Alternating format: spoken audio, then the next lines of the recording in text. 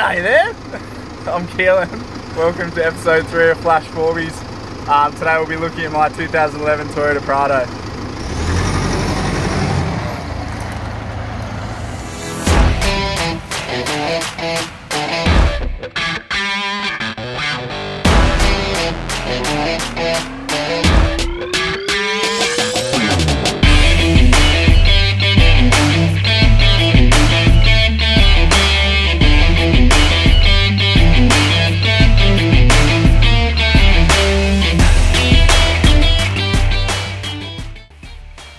So at the front here we're running a Ironman Deluxe commercial bar. I've just powder coated it dark grey to match the colour of the car. These shiny things are Dimax 9-inch LED spotlights, and we're running a 6.6 dBi GME antenna with a 42-inch King's light bar under the roof rack. So up on top here I've just got a Tracklander full cage aluminium rack. I'm running an 80-watt solar panel, the Rhino rack Sunseeker awning. I've also got 2 Max tracks on the roof here, all locked down so you buggers can't steal them. And I've just got 2 LED light bars on either side just to help me find camps at night time. Let's have a cheeky gander under the bonnet here. We've got a 1KD Prado engine. It's done 210,000 Ks. I've got a Safari snorkel to feed cold air into the air intake. I've also done a full manifold clean out. I'm running dual bats wires, a 96 amp hour lead acid battery with an intervolt DC-DC charger with solar input. I've also got a secondary pre-filter kit here, and behind that is just where my relays are for my lights, etc. Welcome to the cockpit. I'll start off with just the GME radio handset. All the buttons are just there, so it's really handy. Just got the intervolt DC-to-DC charger heads-up display. On the dash I've got an EDS scan gauge, which I'm trying to sell at the moment because it's crap. Down the side here I've got a Red Arc Tow Pro Elite for the Caravan.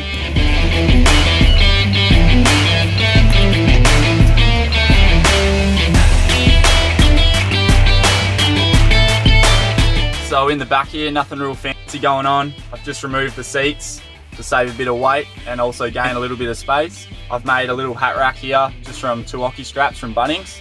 Costs about $6 to make. Pretty handy little feature, keeps all the hats nice in shape. Suspension and tyres, I'm running 2-inch lifted King springs on Bilstein shocks. For tyres I'm running 285/70/17 BFG KM3 mud terrain tyres. Inside them are King D imitation bead locks, and they're a 17x9 zero offset, and stop looking at the bush between my legs.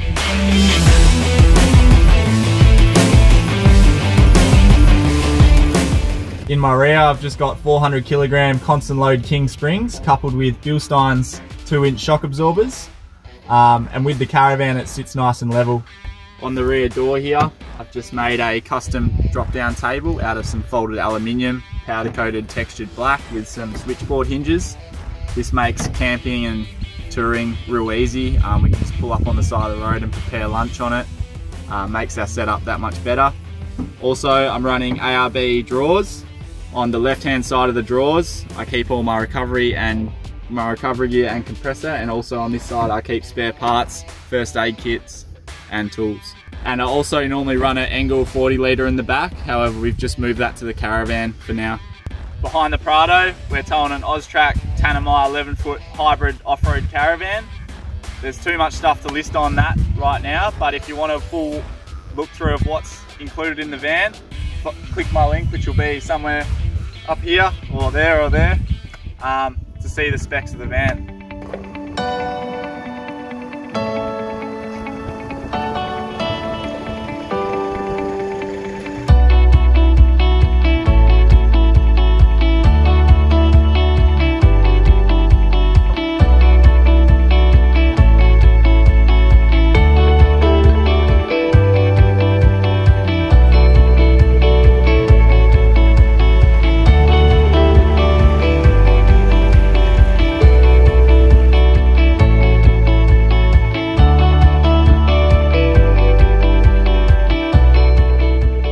Keelan, thanks a lot for showing us around your rig, man. It's been great. Yeah, no worries, eh? Cheers for the beer as well. No, Can't you're complain. right. All good. Yeah, cool. What are your favourite mods you reckon you've done to your setup?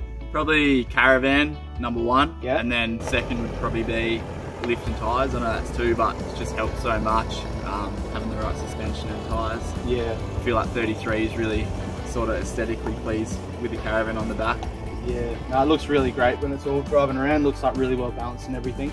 Do you have like an ideal campsite you'd prefer to take this to?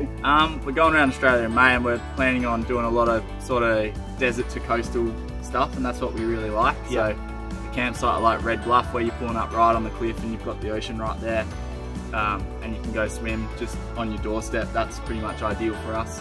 Yeah, nice. So yeah, no, that'd be awesome out there. I'm sure you guys will enjoy it. And do you have any last minute advice for anyone looking to get a setup similar to yours?